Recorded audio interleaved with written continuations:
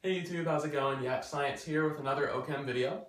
The topic today will be worked examples of reactions with alcohols. Previous video we talked about the concepts behind reactions with alcohols, what to look for, what to expect. So this video is just dedicated to problem solving. Okay, so I encourage you to pause the video before I go into solving it and press play when you're ready to see the answer. Okay, by the way, just real quick, shout out to my friend Machi for getting me this t-shirt. It says, "Never trust an atom, they make up everything." So thank you. Let's take a look at the first problem.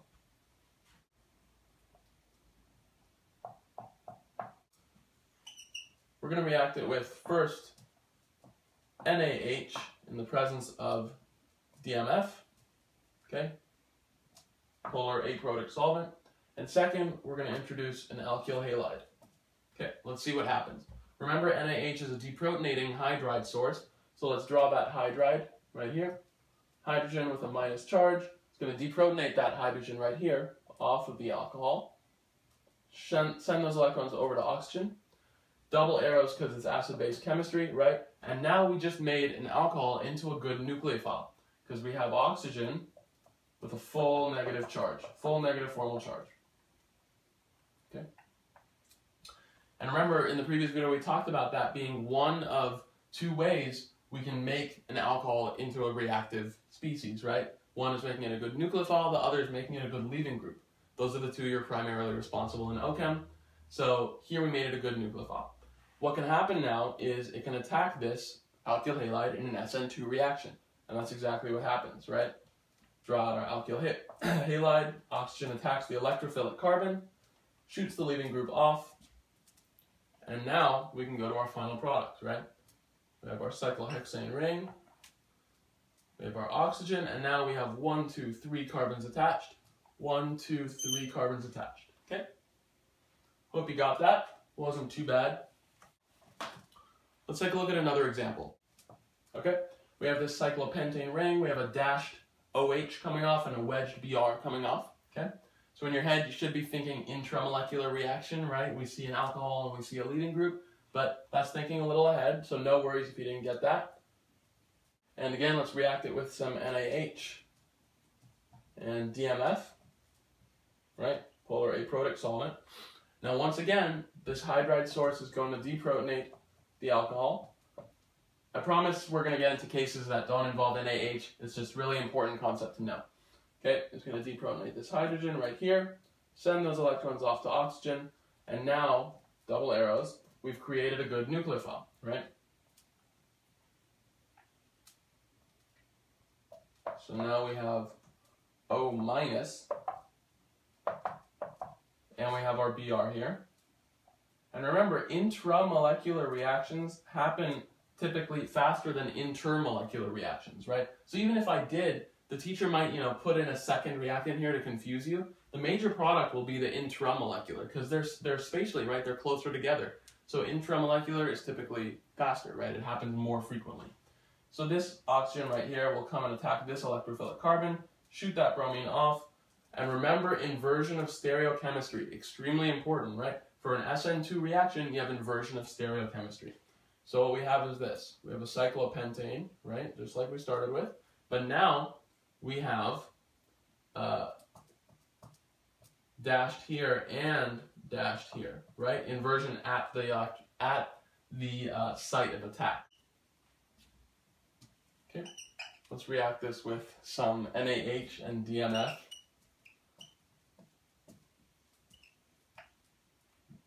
Right, NaH will deprotonate this oxygen. So that'll give us oxygen with a negative formal charge. And now we have an electrophilic carbon with a good leaving group attached, right? So the oxygen will attack.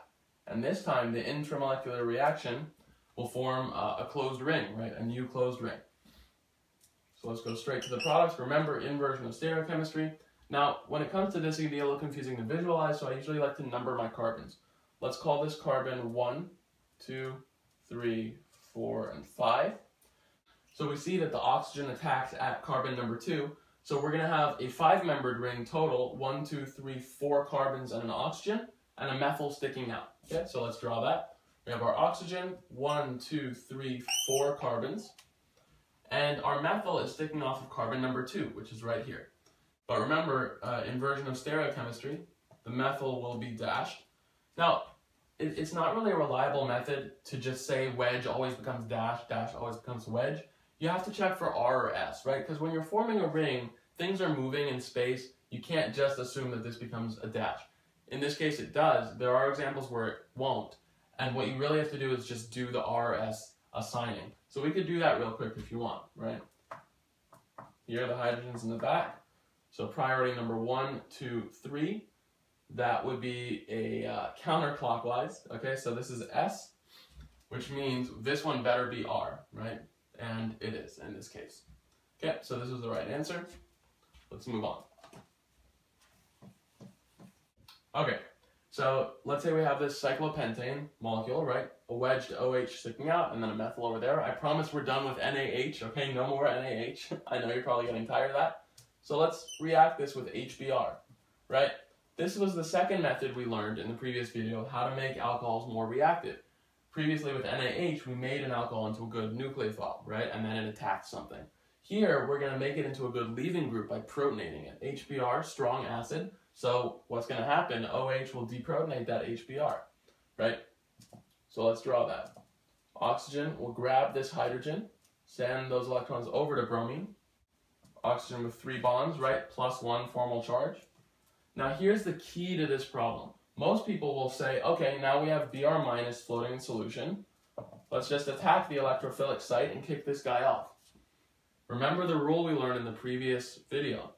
For a secondary alcohol, using acid, SN1 will happen, not SN2. Okay, if this were primary, we could attack directly with the Br minus. Since it's secondary, we have to first have the leaving group leave, like in any SN1 reaction. So leaving group leaves, forms a carbocation. Look for rearrangement. There's no possible rearrangement.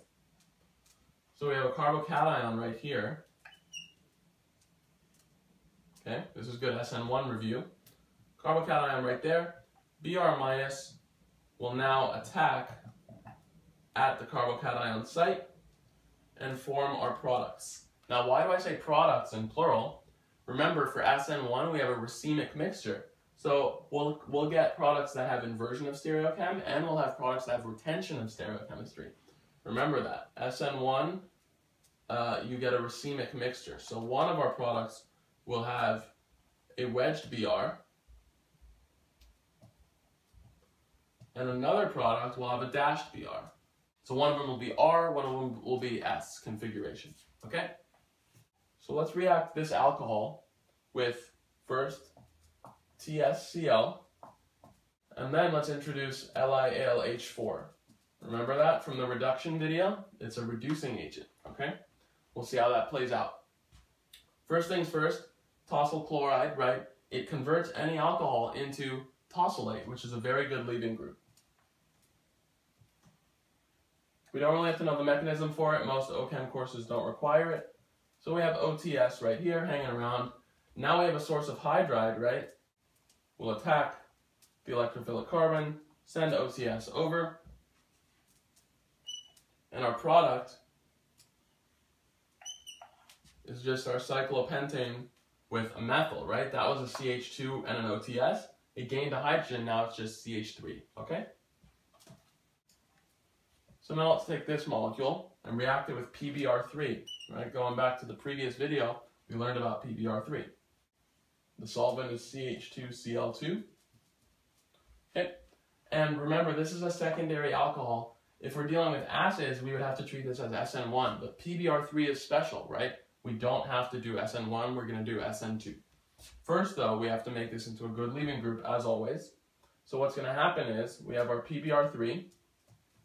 Now this oxygen will grab that PBr3 as one bromine leaves, right? That'll form oxygen attached to a hydrogen and a PBr2, right? Because one of the bromines left. Oxygen gets a positive charge, let's not forget our methyl. Now it's a good leaving group. We have Br minus floating around in solution. It's going to attack at the electrophilic site, kick off the good leaving group, and give us our answer.